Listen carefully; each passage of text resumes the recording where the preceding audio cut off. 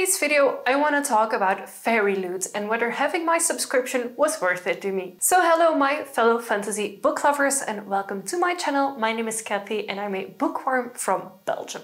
When I picked up fantasy reading again a little bit over a year ago, one of the things that I got bombarded with online was advertisement for book subscription boxes such as Illumicrate, Owlcrate and Fairyloot. I picked the two of them that were most accessible to me, being Illumicrate and Fairyloot, and I've actually kept my subscription going for an entire year until I wanted to recap on it and see if it was worth my money or not.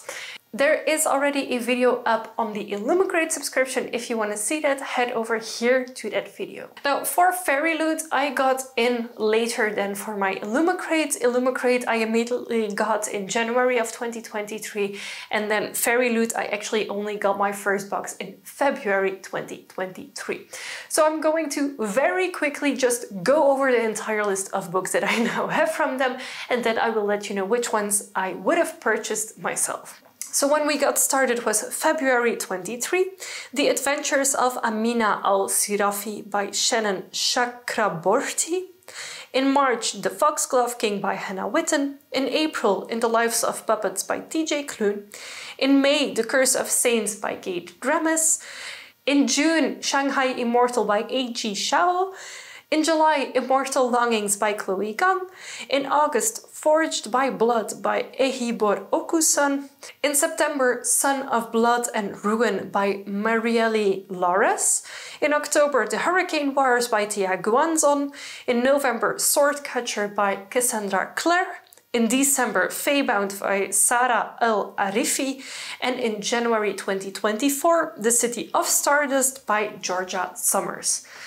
Most of these books I actually wanted to buy myself. So out of all of these, I actually really wanted or have read and really enjoyed The Foxglove King, The Curse of Saints, Shanghai Immortal, Forged by Blood, The Hurricane Wars, Swordcatcher, Feybound and The City of Stardust. And fun fact, Swordcatcher and The City of Stardust, I actually bought the Waterstone special editions as well before I knew that they were in the Fairyloot box. So that was a nice surprise, and now I have both of those books. So that makes 8 out of 12 books that I really enjoy and wanted from this box. A few of them have been really big misses. I'm personally not into pirate type adventures, so I actually sold my copy of The Adventures of Amina al-Sirafi. I don't really regret it. It was a beautiful book, but after a year of it just sitting on my shelf, my interest in it hadn't really grown, so I just sold it.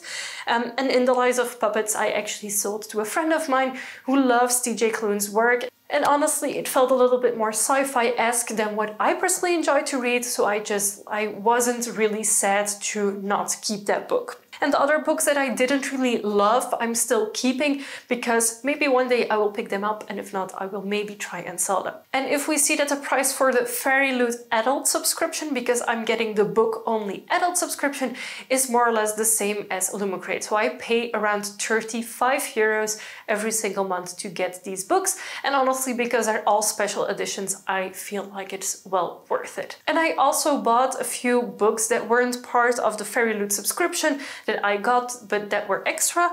So I got Fourth Wing and Iron Flame and also The Scarlet Veil through Fairyloot. And I actually also bought a few of the YA books that were included second-hand. I got Bonesmith, I got Silver in the Bone, and of course the Rebecca Yarros Divine Rivals. And for Fairyloot, they also offered the book-only box in the YA version and the box with all of the goodies in the YA version.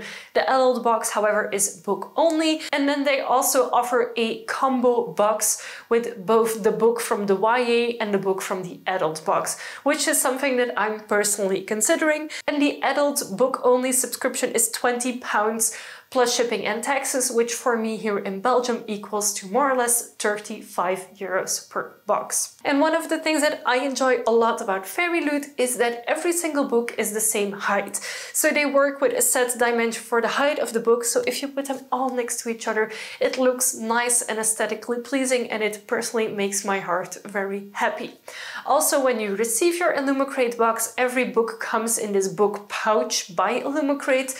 It has happy reading on it, and their logo, and it's just, I feel it's such a nice touch to have your book not just in bubble wrap like some other subscription boxes, but actually in a nice book pouch. And before I got my special padded book covers, that is what I would put my books in whenever I was carrying them with me, my physical books, to not get them damaged while reading. And something else that you also get with every single book you receive is the info card of the monthly theme, with a little bit more information about the theming of the month and how it fits with the book, and a little bit more information about the book itself, which I personally find a really nice touch. And also, if you want, you can use this as your bookmark, and you don't need a special bookmark for it. And at first that is also what I did, and then I started hoarding pretty bookmarks, and now of course I use those.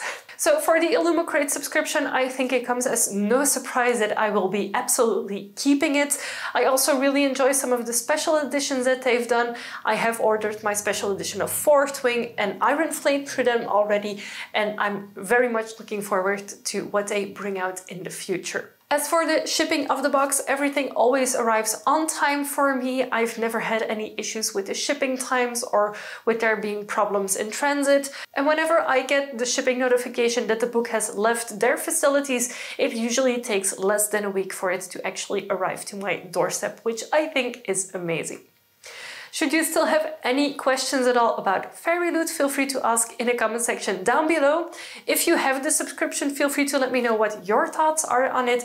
And I'm still really debating if I should get the combined box with the adult and the young adult, because I do seem to like a lot of the young adult books as well. Give this video a big thumbs up if you enjoyed it, and of course don't forget to subscribe to my channel. I make new videos every week, and I would love to have you for every single one of them. Thank you so much for watching, and I will see you very soon with a new video. Bye!